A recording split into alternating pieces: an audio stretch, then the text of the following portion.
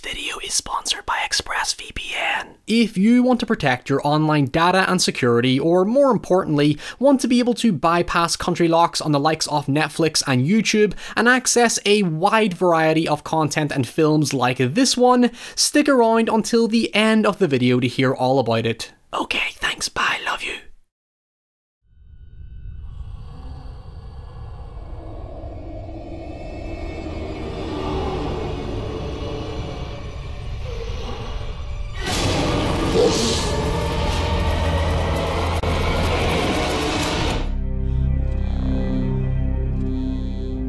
Dead Silence is a dreary homage to classical ghost stories that is nowhere near as bad as critics and even its creators, director James Wan and writer Leigh Whannell, would have you believe. It's delivered with a somber, petrified look of coldness as the curse of Mary Shaw looms over the gothically inspired town of Ravensfair, making its inhabitants look like distraught walking corpses whose souls are being bled dry as they await their inevitable deaths at the hands of an evil, vengeful spirit.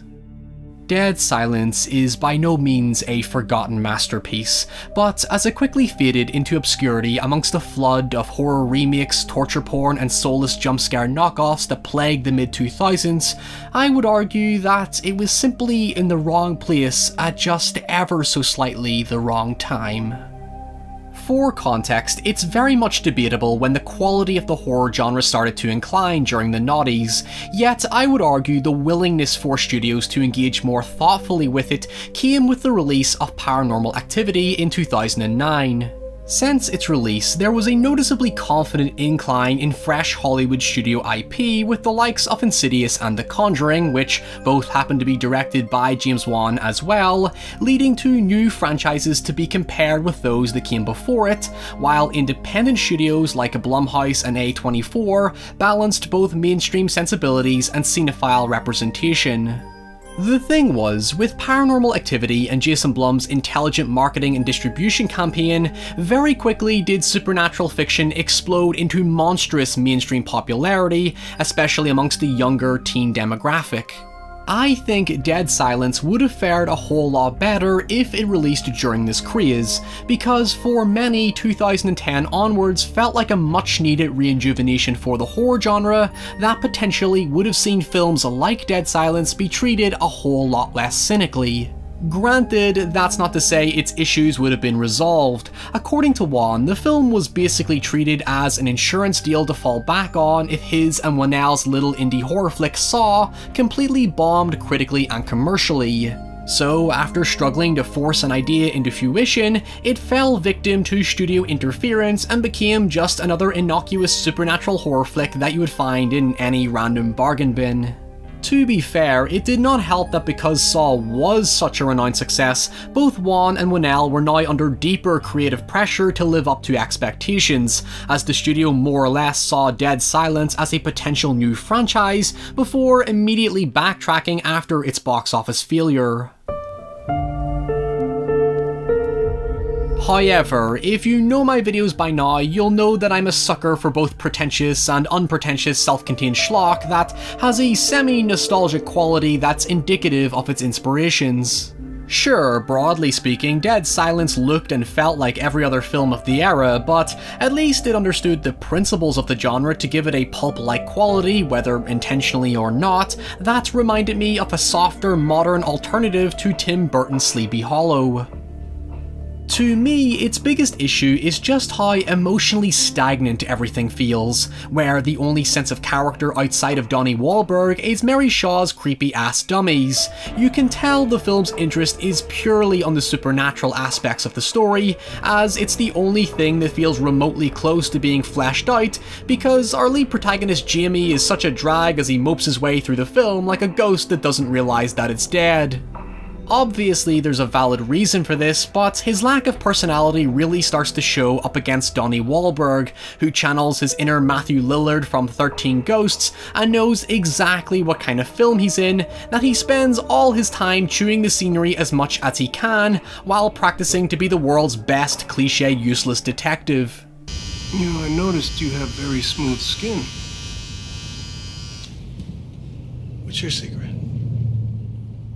Well, that never works for me. Anyway, the story follows Jamie Ashen as he returns to his childhood home of Ravensfair after the brutal death of his wife Lisa to investigate a mysterious message left at the crime scene regarding the infamous ventriloquist Mary Shaw, who was lynched by the town following the disappearance of a young child, and now her spirit is said to possess the dolls that she created. Upon arriving, Jamie reunites with his estranged father Edward and his younger wife Ella, as Jamie begins uncovering the truth behind Mary Shaw, who, after her death, requested to be turned into a dummy and buried with her 101 dolls. But where things get even more ridiculous is when we discover Mary's ultimate motive. It turns out the missing boy was actually Jamie's uncle, who Mary did in fact murder and turn into a puppet because he basically heckled her at one of her performances and she took it a little too personally.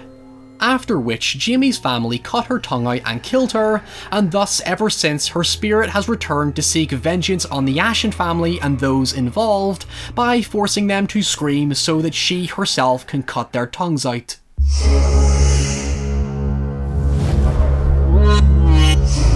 Now remember, I never said the movie was perfect. There's a lot I equally like and dislike about the film, but alongside the issue of lacking much character, the story's fatal flaw comes from how it presents Mary's motive. There are a lot of relative similarities between Dead Silence and The Woman in Black, although it's unfair to say Dead Silence is derivative considering the setup is such a conventional trope in cursed ghost stories, but the point that makes ghost stories like The Woman in Black or The Legend of Sleepy Hollow so poignant and significant is that they're all built around human tragedy.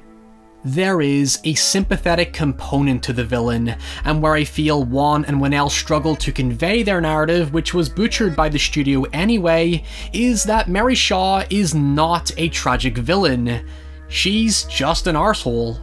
Usually in these types of stories, you would expect the characters to discover that Mary was wrongfully blamed and it becomes all about clearing her name so that she can finally rest in peace or whatever, but she did kill the kid. She is objectively the villain, and her reasoning was purely because some kid in the audience decided to call her out for apparently not being good at her job because he saw her lips move. Like, I get her motive if the kid did something incredibly devastating, or she was always secretly a child killer and using their parts to make dolls or whatever, but this logic just seems a bit weak. While I'm certainly not going to debate the ethics of the town's response, they were not exactly unjustified in killing her to a certain degree, although an alternative way to look at it to give it the benefit of the doubt is to assume that the movie is intentionally leading us to believe that Mary was innocent and then gut-punching us with the haunting truth after Jamie and Detective Donnie Wahlberg find Michael's corpse in Mary's abandoned theatre. Put it this way, the town accuses her without ever actually finding Michael's body, so it does leave a massive question mark looming over the truth because it's an accusation based on zero evidence. Hell, it's even stretching the truth a bit to say that the entire town was to blame for Mary's death because it was predominantly the Ashen family seeking their own form of justice based on prejudice with the help of some of the locals. Again, it feels like something is missing from the direction of its story. It moves at such a brisk pace that some of the seemingly minor but ultimately important details feel brushed aside to get us to the next scene. There is no real sense of organic progression to the story, it just gives you information at random intervals that are not complex enough to even call it a mystery. However, what I like about it is just how potent the atmosphere is. While the muted colour palette might be a bit much, the heightened use of red adds a nice stylistic choice to the persistent presence of death throughout the film. Yeah, it's cliched, but it fits with its homage angle, especially with the grainy projector transition added to flashbacks to make it feel like a film ripped right out of the 90s. I don't think it's necessarily deliberate, but there's an odd sense of charm to how cheap it feels, considering it seems as if the entire budget went into the visual design of Mary Shaw, the dolls, and Donnie Wahlberg's mustache. I mean, holy fucking shit, is that menacing smile terrifying. It just oozes macabre, while at the same time there's a playfulness to it that very subtly tries to break out of its shell. Something I really like about Wan and Whannell's next project, Insidious, is that you can tell they really enjoyed the theatrics of ghost stories, and they had the creative freedom to be more fun and nostalgic with it,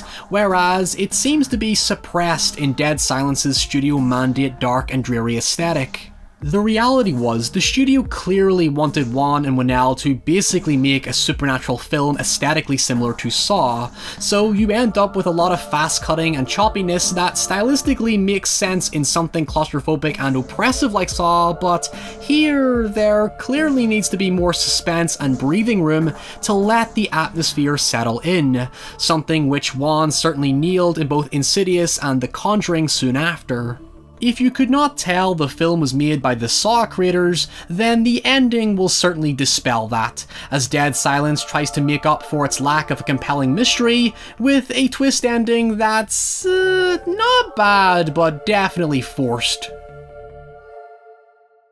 Basically, after Jamie has a sudden epiphany that to stop Mary, they need to destroy all of her dolls because they're vessels for her soul to possess, Detective Donnie Wahlberg is unceremoniously killed off, hashtag Donnie deserves better, and Jamie races back to his father's house to destroy the final doll. However, upon arrival, it's revealed that his father was dead this entire time, and Ella was controlling him as she was actually Mary Shaw's perfect final missing doll. I don't know how that works, but just go with it for now, and Mary Shaw leaps out and steals Jamie's tongue, thus completing her quest for vengeance.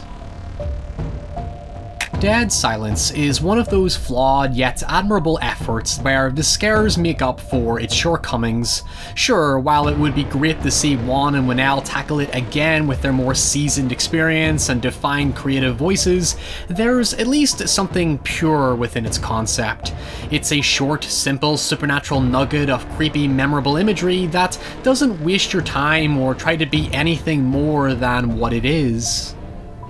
It's not going to blow you away or make you think critically about the world, but I think it definitely deserves a second chance for being earnest in doing what it does best to make up for its lack of polish. It throws aside the things that get in the way of it, plunging right into the heart of its horror, leaving you with the nightmarish image of a genuinely creepy smile on its face.